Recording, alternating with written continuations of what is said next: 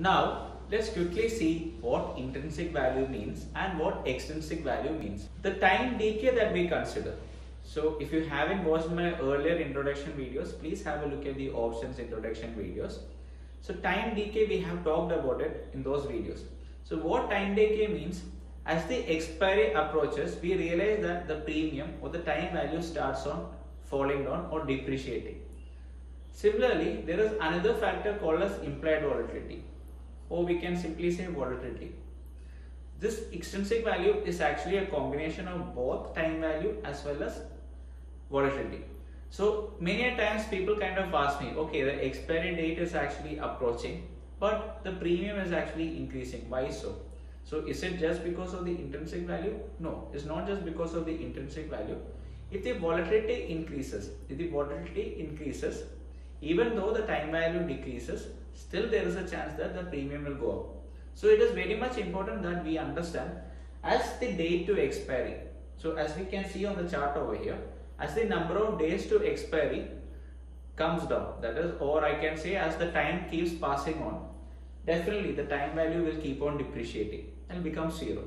However, if the implied volatility or the volatility in the markets is increasing, this volatility will kind of add up to the extrinsic value, and even though the time value is depreciating, the volatility will kind of increase the extrinsic value. So it is very much important that we understand both volatility and time value plays a role in extrinsic value, and it is not just time value that is taken into consideration to calculate the extrinsic value. Now let's quickly have a look at what intrinsic value means. Right now on the graph over here, we can see that the current price of the underlying asset is at 10,000, and I told you the 9,000, 8,000, 7,000, all these strikes will be in the money when I consider a call option for the particular underlying asset.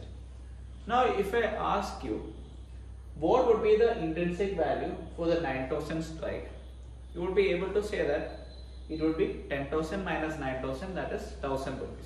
I'll give you the reason also. As all of us know, a call option is nothing else but the right to purchase an underlying asset at a particular price at a later point of time.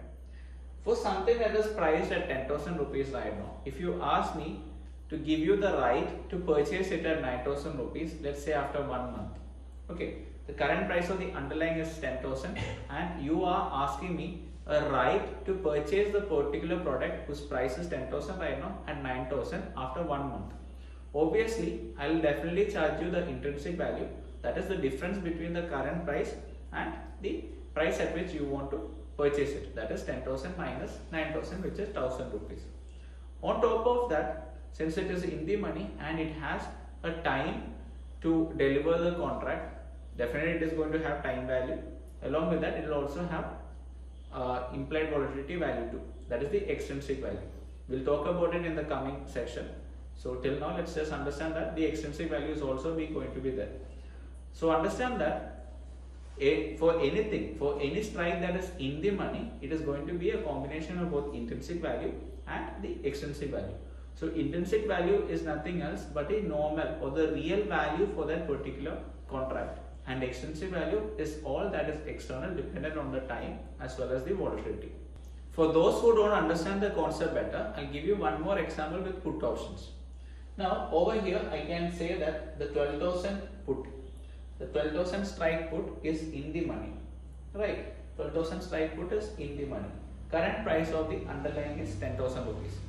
So put option, as all of us know, is a right to sell a particular underlying asset at a particular price at a later point of time. So that is the nature of the contract. I understand the current price of the underlying is 10,000 and you want to sell it at 12,000.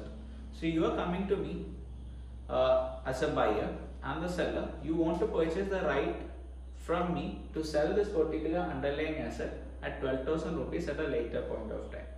Now obviously, right now the price of the underlying is just 10,000.